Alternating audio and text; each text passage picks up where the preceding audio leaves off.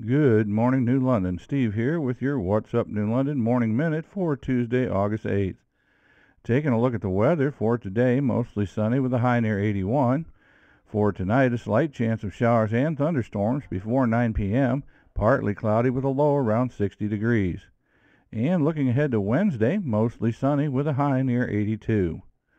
Taking a look back at this date in history, in 1929, German airship Graf Zeppelin begins a round-the-world flight.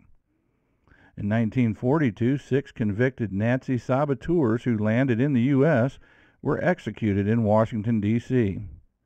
And in 1945, the U.S., USSR, Britain, and France signed the Treaty of London, which sets down the procedures for the Nuremberg war trials of Nazi leaders. Today's birthdays include in 1937 American actor Dustin Hoffman, born in Los Angeles, California, and in 1981 Swiss tennis player Roger Federer. Well, today is the special election. I encourage everyone to get out and vote and support Issue 1. It's not about right, left, conservative, liberal. It's about making sure that all of us in Ohio's rural counties have our voices heard and not be dictated to by the 3 or 4 counties with the largest population.